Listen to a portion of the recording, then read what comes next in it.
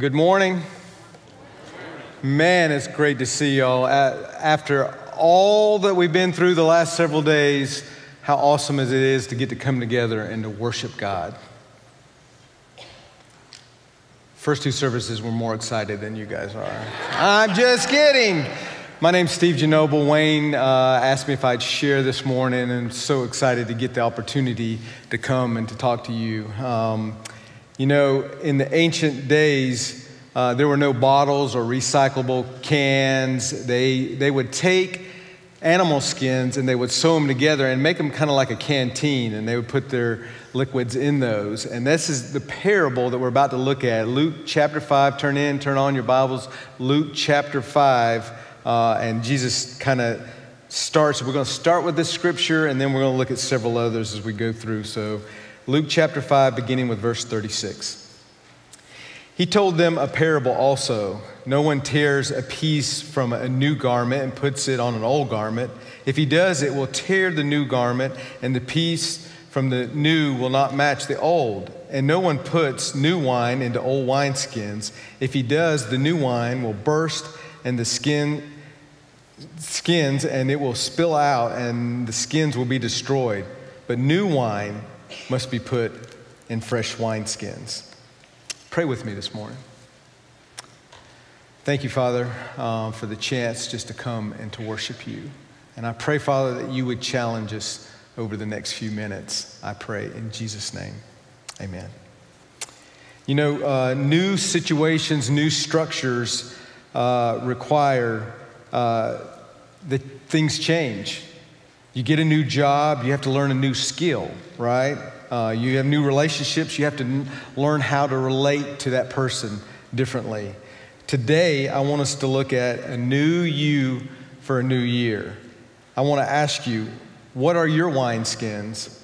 What are your wineskins? You're always thinking, acting, talking, responding. They work well in 2020, but they're not going to cut it in 2021 because we have to put new wine in a new wineskin.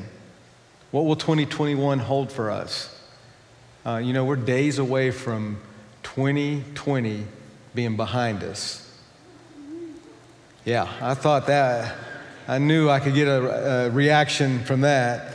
What will 2021 hold for us? You know, you can go to the grocery store and you can buy the tabloids, and they have all predictions of what the new year will hold. You look at websites and they have their theories on what's going to happen for next year. I'm no prophet, but I know there are three things that you can count on in 2021.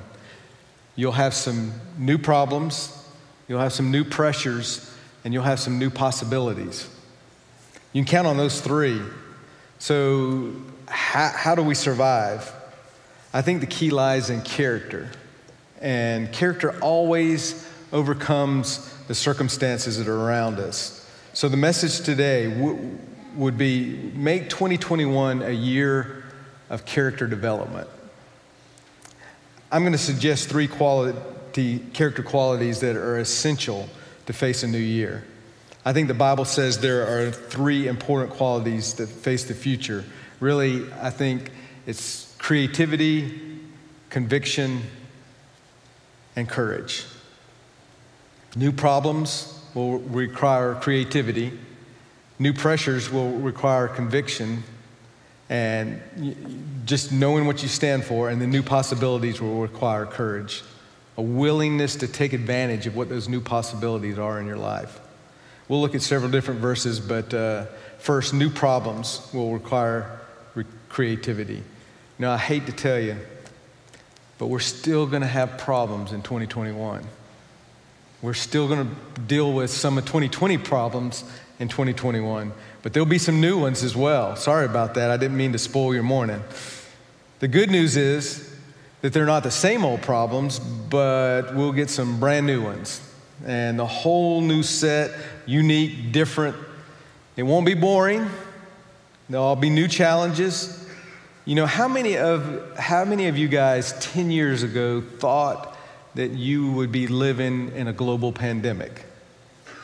I didn't, and I don't think many other people did as well. Most of us have no idea about the problems that are coming. But new problems require new solutions. And I was thinking about this, and I was driving home from the office, I believe it was Tuesday, and I pulled up to the red light right there. And I'm going to turn left to go toward my house. And I was the first one at the red light. And there was multiple cars in all directions, except for my turn. Across from me, there was nobody. So the other three, there was lots of cars, normal Simpsonville traffic.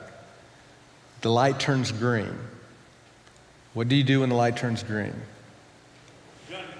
Now, you look to make sure that everybody had stopped. And I will look, make sure everybody stopped, and then I eased into the thing. And there was my problem. I should have gunned it. Because a bicycle came up beside the cars and ran broadside into my car. And when I say significant damage, well, put it this way. I called my insurance agent and I said, "You've never heard this one before." And he said, "Oh, I've heard it all." And so I started telling him the story, and he said, "I've never heard that one before." I went to Taylor, Color, and Collision, my buddy Paul Taylor, the next morning. I said, You've never heard of this one." "Oh, yeah, we've heard it all." I told the story, and they said, "We've never heard that one before." New problem, require new solutions. The old way of thinking, trying to solve these problems may not work. Proverbs 18:15 says, "An intelligent man is always open to new ideas. In fact, he looks for them." We have to be looking for new solutions, new ideas. You know, someone recently sent me 60 excuses for a closed mind. Everybody take a deep breath. I'm not going to share all 60, but I thought a couple of them were pretty good. First one, we tried that before. Our place is different. It costs too much. We don't have enough time. That's not our problem. We're not ready for that. You can't teach an old dog new tricks. I know you're all looking at me on that one. Let's sleep on it. Here's my favorite. Let's form a committee. And then the famous last words, "We've never done it that way." Most people spend more time trying to get around a problem than actually solving a problem. Yeah, you say, "I'm just not creative." Yes, you are. You're made by the Creator. The biggest block is our attitude. Ephesians 4, verses 22 through 24 say, "Your attitudes and your thoughts must be constantly changing for the better. You must be a new and different person, holy and good." He says your attitudes must be changing.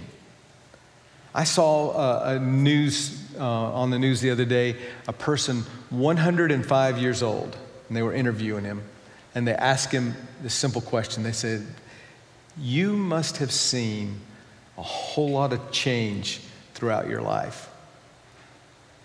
And he paused for just a minute, and he said, "Yes, and I hated every single one of them." You know anybody like that?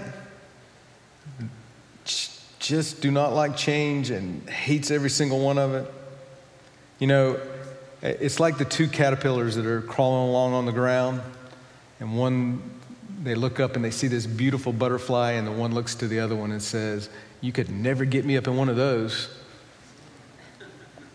In 2021, we can't have a hardening of the attitudes. You got to keep growing and going and developing. Attitudes are kind of like diapers. You know, every now and then you need to change them or it's going to smell up the place. You need new attitudes, new solutions, new ways of looking at things for new problems. Have you noticed that a task becomes more difficult when you have a bad attitude? Well, I have a real life example. Several years ago, my wife and I, my parents gave us a card table and chairs, and they came in this big box. And I thought, well, this is cool. You know, we'll open up the box and we'll pull out the table and set it up and pull out the chairs and put them around and we'll be good to go. And I opened up the box, and there was a bunch of pieces in this box.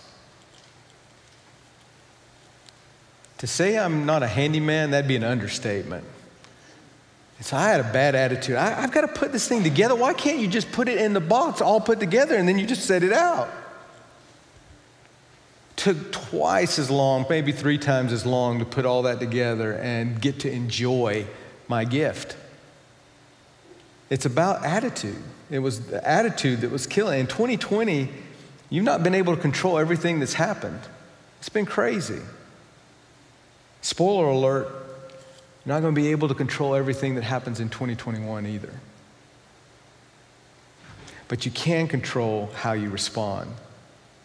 New problems will require creativity. New pressures will require convictions. What is conviction? Conviction is a willingness to stand up for what you believe. You don't cave in the future. You don't have to conform. All the websites out there with what's in and what's out, or magazines, what's in and what you can wear and what you can't wear. This is how it's supposed to be. I'm not going to let someone else tell me it's in and what's out. My wife says I should, but I don't. Romans 12:2 says, don't let the world squeeze you into its mold, but let God remake you so your whole attitude of mind is changed. There'll be a lot of temptations in 2021. If you don't stand for something, you'll fall for anything. Have you decided what your values you're going to base your life on in 2021? You really need to decide. We really need men and women of conviction in the new year. Men and women that are not wishy-washy. Men and women that will say, I don't care if everybody else is doing it. It doesn't interest me. If it's not right, I'm not going to get caught up in this materialistic world. I'm going to do what's right in the eyes of God. I'm going to not let the world squeeze me into its mold. How can you do that? I think 2 places. In God's presence and God's word. Isaiah 40:31 says, those who trust in the Lord for help will find their strength renewed. And Psalm 19 verse 7 says, God's word gives new strength. Why does God allow stress in our lives? I believe Paul tells us in 2 Corinthians chapter 1, verses 8 and 9. We were under great pressure, far beyond our ability to endure, so that we despaired even of life. But this happened so that we might not rely on ourselves, but on God. That's conviction. Paul says God allows these things in our lives so we might rely on God. One of the greatest Christians who ever lived. And he came to the point where he didn't want to live anymore. He wanted to give up. You ever felt that way? He says, it taught me to look to God. New pressures require convictions. Where do you get it? Not out of some textbook, but really out of experience, everyday life. What's the difference between an opinion and a conviction? An opinion you and I can argue about all day long. A conviction you're willing to die for. What are the convictions that will hold you up when the pressure's on in 2021? New problems require creativity, new pressures require convictions, and finally, new possibilities require courage. 2021 will be full of wonderful plans that God has for you. Exciting, a very exciting time. I think one of the most exciting times to be alive. Great possibilities. I think we're living in the most exciting time. God wants to do some great things in your life, your family, and in this church in the next 10 years. I believe that. But it won't happen automatically. You have to step out in faith. There's an element of risk. Hosea 10 verse 12 says, plow new ground for yourselves, plant righteousness, reap the blessings your devotion to me will produce. It is time for you to turn to me, your Lord, and I will come and pour out blessings on you. Did you hear those words? Plow, plant, reap. He's saying, you want your life to count for something? Then you have to start cultivating. right now. My wife's father, my father-in-law, he owned an apple farm for many years. And on that apple farm, they had a U-pick apples, but they also had fruits and vegetables they would sell there in the store. Now, he always opened the store, because when the apples were ready, on August 15th. Now, if he had waited until August 15th, opened the doors, then his apples and his fruits and vegetables would have been not there, non-existent. I mean, they would have been eaten up if he hadn't done all the work in advance, because it would be about this time of year he would start plowing the ground, that he would start pruning the trees. Then as it got later in months, he would have to spray, and you had to do so much work in advance to reap the harvest in the end. Let me ask you, what are you planning to harvest in 2021? One year from today, how are you going to be different? If you plan to make changes a year from now, you have to start cultivating right now. You need to cultivate some new habits, some new relationships, some new activities in your life. Because it just doesn't happen. If you're going to be different a year from now, you have to start working on it right now. What do I want to do different with my family, in my finances, in my personal walk with Christ? What do I want to do different in my relationship with my children, my parents? Have you started cultivating that right now? Whatever you sow, you will reap. If you don't sow anything, you're not going to reap anything. What is it you need to start cultivating in your life? You need to think about that as we are going straight into a new year. What do you want to see in your life down the road? You need to start now. You know, our praise team is incredible, but if I decided I wanted to play with them and there's no chance that's ever going to happen. But if you who have musical ability, you still have to learn and practice and start cultivating the ability to be able to be a part of this team. You have to step out in faith, plow some new ground. Don't be afraid to go out on the limb, because that's where the fruit is out there. Plow that new ground that involves courage. That's why new possibilities require courage. It's risky to try new things. It's much easier just to stay with the familiar. A lot of people will not be any more mature in 10 years. They'll be living that same year over and over and over again. They'll just repeat it. I read about a biologist, and he had 2 caterpillars. I don't know why I have all these caterpillar stories this morning. He had this pot, and it was a big circle pot, and in the middle of the plant was the plants that those caterpillars eat. And so he placed those caterpillars on the rim of that pot, and they just began to walk around that pot. And for 1 week, they just circled around the pot, one caterpillar following the other one, and they went around and around the pot until they finally were exhausted and starved to death. And what they had was right there in the center, but yet they never tried to move in to begin to eat. A lot of people live their lives that way. They just go around doing the same thing over and over and thinking maybe things might get better. They repeat the same things over and over, and there is a new year and there's not a new you. Just the same old thing. They don't plow any new ground. What is it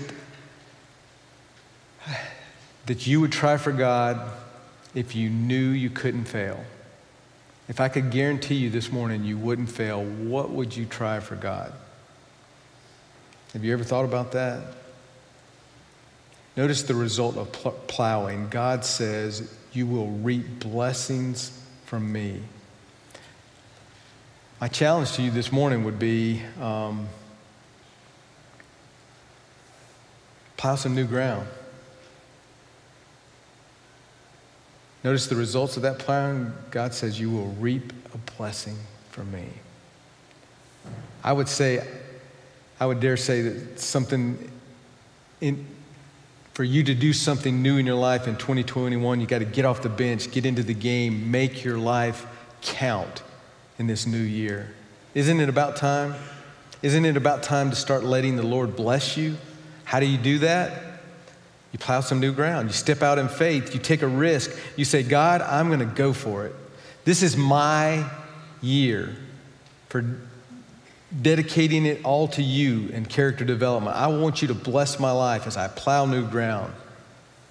What's going to hold you back? Some of you say, well, Steve, you just don't know. God could never use me.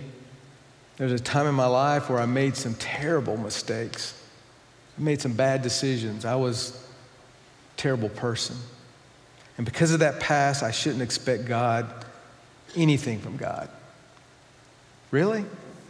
Listen to this verse, Isaiah 43, verses 18 and 19. Don't cling to the events of the past or dwell on what happened long ago. Watch for a new thing that I, God, am going to do. Don't dwell on the past.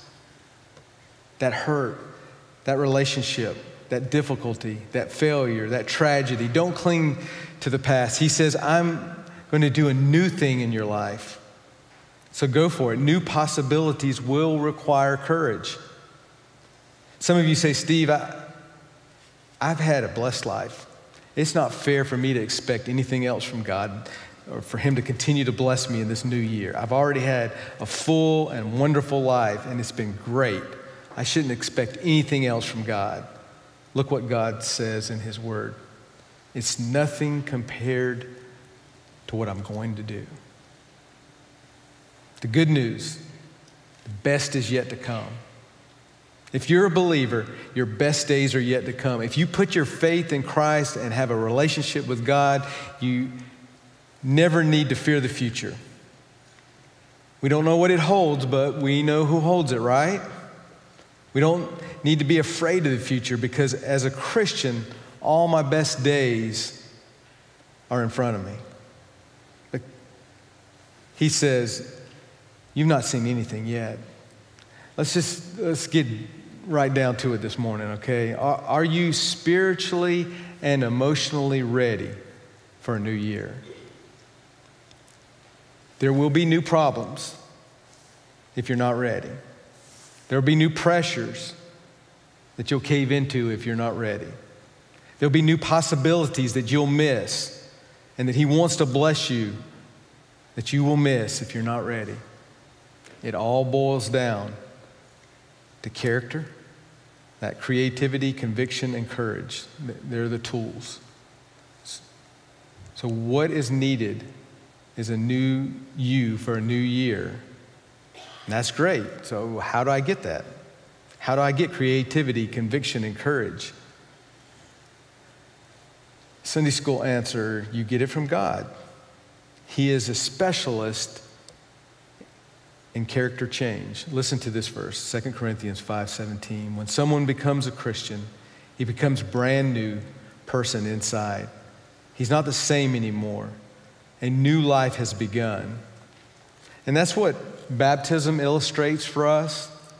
We take that person, put them under the water, bring them up, and it's a symbol of saying, I died to that old way and I'm living and I'm starting all over again as I come out of the water.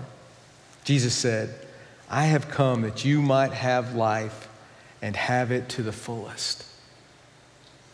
You say, I've already made that commitment. I made that commitment 5 years ago, 10 years ago. So the biggest mistake Christians can make is to think that they can live off that commitment that they made in 1976. You know, I walked the aisle when I was a little boy. My parents encouraged me to accept Christ. I'd been in church.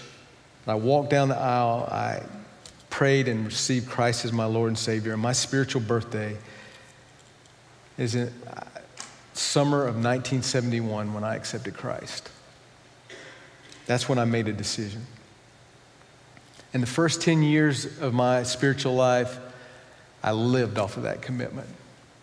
And I wondered why there wasn't that much change in my life. I wasn't growing as a Christian should. And I found out that it's a daily renewal of that commitment. Each day you go deeper and deeper. You make stronger commitments. When was the last time you renewed that commitment to Christ? We have to continue to update that commitment. This year's commitment will be a little different than last year's commitment because there'll be new problems, new pressures, and new possibilities. I can't think of a better time to update a commitment than at the start of a new year. Okay, Lord, I want to go deeper with you this year. I need a new commitment for a new year. How do you know when you need to make a new commitment? One of the ways is the joy is kind of all drained out of your life. And soon those relationships with Christ is replaced with rules and regulations, do's and don'ts. You just need to fall in love with Jesus all over again. You just need to say, Father, I'm going to put aside my old way of serving you with rules and regulations, and I'm going to serve you out of my relationship with you. Romans 7:6 says, now you can really serve God, not in the old way, but in a new way. Some of us this morning are stuck in legalism, the do's and don'ts. God says, now I just want you to love me. Another way to know it's time for a new commitment, you've committed to Christ, but you're trying to live for him out of your old lifestyle. You're trying to be a Christian and hang on to the old ways, the ways you used to do things. You're trying to mix the new and the old, and it won't work. And Jesus says, you can't put new wine in old wineskins because they will burst. You will fall apart. And the joy will be drained out of your life. God wants to do such great things in 2021. He wants to do great things through this church. Where we've been is nothing compared to what he wants to do, where he wants to lead us. I just don't know a better time than at the beginning of a new year to say, Jesus, I open my life up to you. I recommit my life to you. Make this year a year of dedication to him. Let's pray.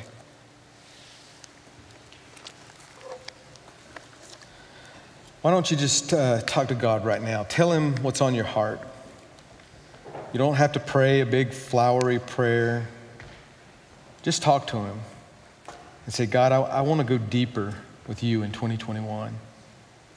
This is going to be a year for you. I want to get in gear. I want to get on board. I want to make my life count. Lord, I need your creativity to face problems that will be coming my way. I need new convictions to face pressures that will bend me all out of shape. And Lord, I need courage to take advantage of new possibilities that will be before me. This year will bring great opportunities for many of you, spiritually, career-wise, professionally, financially, in your families, in your education.